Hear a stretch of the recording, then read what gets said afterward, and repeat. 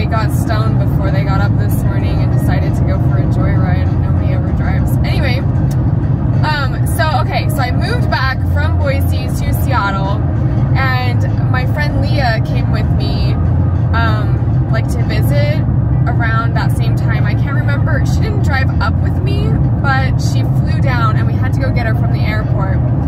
So I have this, like, somebody gave me a car, and it was a white Oldsmobile. It was like a 1980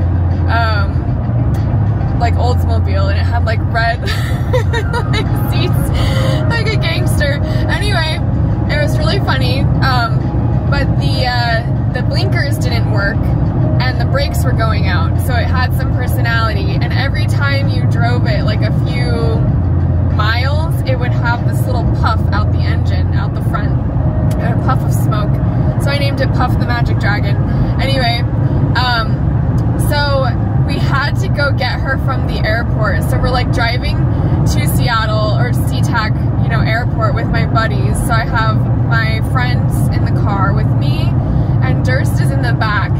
And I'm driving like as fast as I fucking can down the freeway to go get her. And because I'm a kid, right? I'm just going like fucking pedal to the metal. And he's in the back sticking his arms out the window to signal.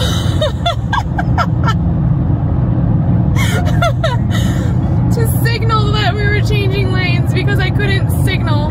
And so he's like